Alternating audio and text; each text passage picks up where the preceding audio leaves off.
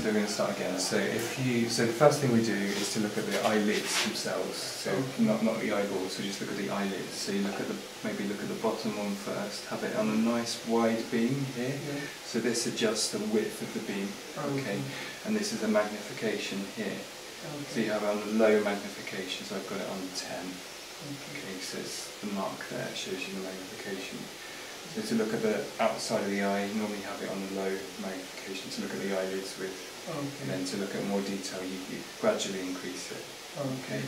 So look at the eyelids themselves, look at the lashes, the direction that they're growing in, are they touching the cornea, and then you get the patient to look up, and you ask them to hold down the eyelids, look at the palpebral conjunctiva they call it, to see if there's anything, any bumps there. Sometimes there's follicles there which can indicate like an infection, a viral infection, conjunctivitis, or there's or allergy as well. Okay, and then you get the patient to look down. You can hold up the eyelid and just look at the sclera conjunctiva. Another thing you can do, I'm not going to do on this gentleman, but you can turn the top eyelid inside out, and you can look at the palpebral conjunctiva on the top eyelid as well. I think this gentleman's symptoms more to do with his pterygium than the eyelid. So now we look at the eye itself. So you look at the cornea. So for this you need a slightly narrower slit. We call it a parallel pipehead. Okay. So if you look at my ear again, and you just have it so it creates a section of the cornea, and you're just looking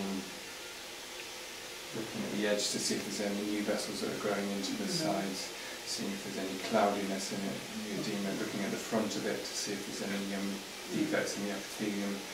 And you can increase the magnification. Like that. So you're looking at that. There's different techniques you can look at the cornea with. You can have a slit so it's very narrow, like that. They call that, it's like a cross section of the cornea. And you can increase the magnification to look at that. A good one perhaps for you to do, if you look straight ahead, so is to, if you shine it like that, just on the limbus. Okay. And you can see the light coming from the other side of the limbus. Can you see? It's coming out the other side. And any defects in the cornea can show up as little light patches on the cornea. So this gentleman's cornea hasn't got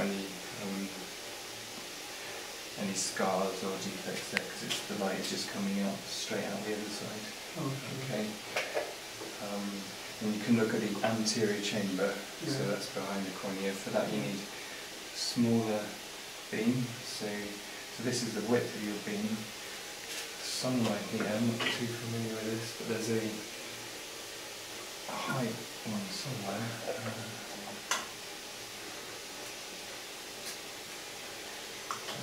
That's here, yeah. So that's the height of the beam. See, it's got longer. To look at the anterior chamber, you actually want it quite small, like that. Okay. So if you look straight ahead again, and you put it like a narrow beam through the anterior chamber, and you need to do it really dark in here. And you're looking for, it's like dust in a room. If you ever see sunlight coming through a window, you see dust particles floating in the air.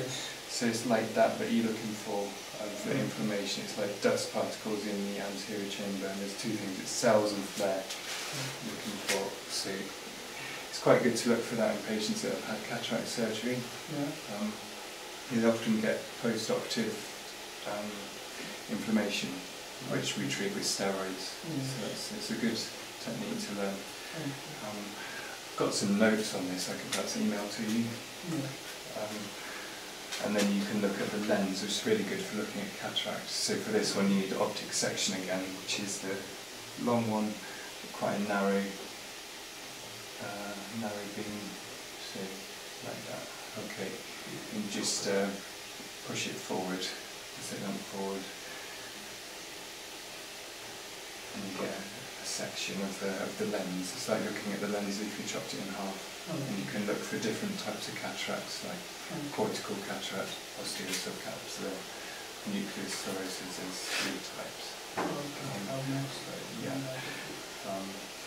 And then you can look at the vitreous behind the lens. So you can look at things like if there's pigment in the vitreous, can show if they just got a retinal detachment, things like that, but that's probably enough for now. And then you can have a lens as well, called a Volk lens that you hold in front of the patient's eye to look inside the eye. But you can't look inside the eye with the slit lamp as it is now. You need an extra lens to do that. Okay?